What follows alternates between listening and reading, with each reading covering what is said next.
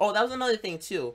What was it? Like some SML page. Like there was an SML page that like, what was it?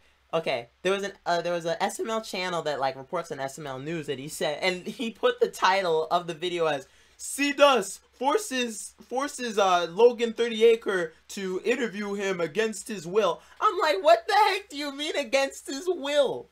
What do you mean I forced him to I forced Logan to interview to do the interview against his will? It's like, what? I don't know. I just found that so hilarious because I didn't. I never said that I was entitled to an interview. I never forced him to do anything. He had every right to say, listen, I don't want to do this interview. And he didn't say that.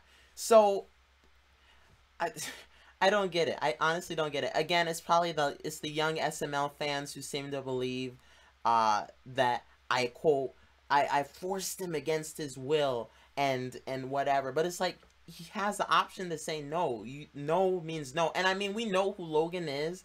If Logan is being honest and wants to be honest and wants to share his thoughts, then he will share his thoughts and he will say, listen, I don't want to do this. He would have told me that directly, but he didn't. That's the problem. That's the main problem that I have. Anyways, let's get back to it. Enough of my little vent.